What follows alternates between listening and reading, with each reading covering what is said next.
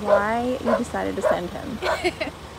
So obviously we were in an apartment, so the barking was a lot to handle.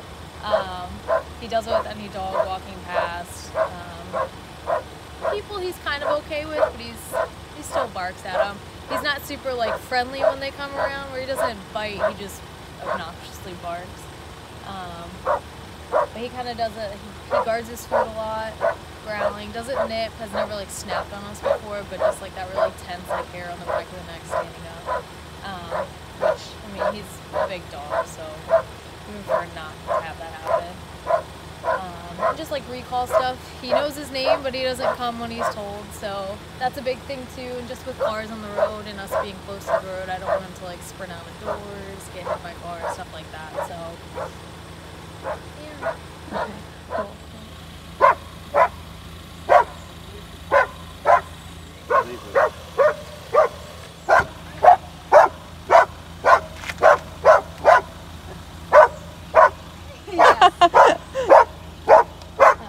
Do you want me to get him out? Yep, just go ahead and make sure you have a good grip. Nice grip on the handle. There you go.